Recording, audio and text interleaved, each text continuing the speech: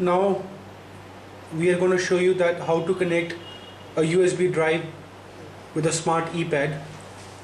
Just connect the drive here.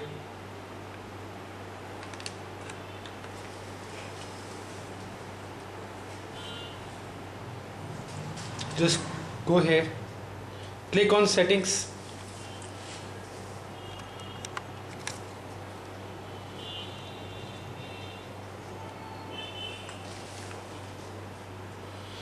click on USB mode, select. Make sure this is tick marked, so you have to select this every time you connect the pen drive when the smart ePad is on.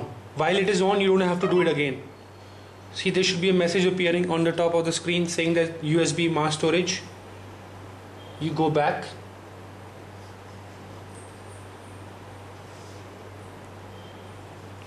click on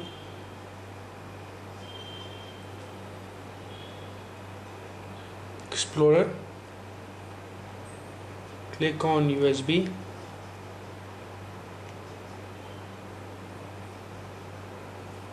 These are the files on our pen drive. We have the movie and some of the files